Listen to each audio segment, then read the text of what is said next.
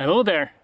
I did not think that I would be making any videos right now because I'm traveling, but a few days ago Boca, Chica and NasaSpaceFlight took a picture of a supply label on one of the stainless steel rolls that was being transported in Boca Chica.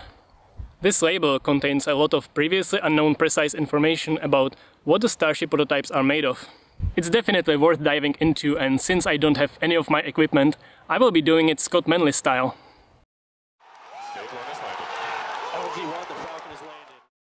Look, I even have a beer!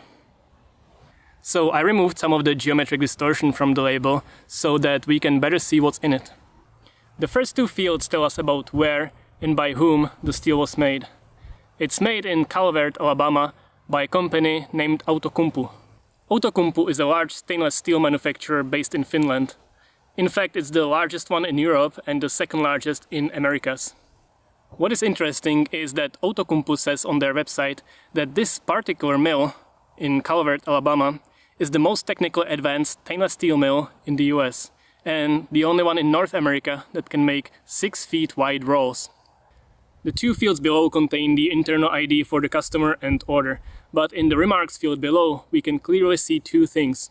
The stainless steel type is clearly 304L. All the new Starships starting with SN8 are made out of this type of steel. By the way, if you want to know the exact reasons why they switched from 301 to 304L stainless steel, including the physics behind it, I have a deep dive video on this very topic. The 50% RA denotes the roughness average, the level of polishing based on the ASTM standards. In this case, it means that the surface roughness was reduced to roughly 1/2, making the surface somewhat shinier. Now, let's get to the really interesting part, the dimensions. This roll, as small as it looks on the picture, weighs over 12 tons, 12,250 kilograms to be precise. For comparison, this is about a half of the weight of the empty first stage of Falcon 9. I believe that for the first time, we have seen the exact thickness and width of the steel. This particular steel is 3.96 mm thick, and it is important to note that the thickness might differ for each of the Starship rings. The forces acting on each ring will be different, and if SpaceX wants to minimize the total mass, which they absolutely do, they will design each ring only as thick as needed. The width of the roll is exactly 72 inches, or 6 feet in freedom units, which is roughly 1.83 meters in metric. Per Outokumpu's website, this is the widest roll you can get in North America. Now that we know the width, thickness and the density of the material, we can compute the total length, which equals to unbelievable 211 meters, or roughly 1/8 of a mile.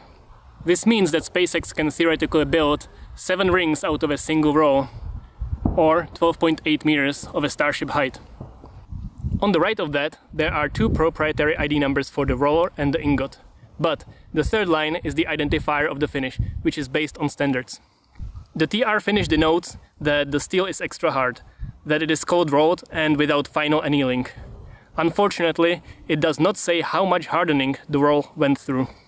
I could not find the meaning of the 22, so please, if any one of you knows, write it down in the comments. The last remaining question about the steel I have is the exact level of hardness.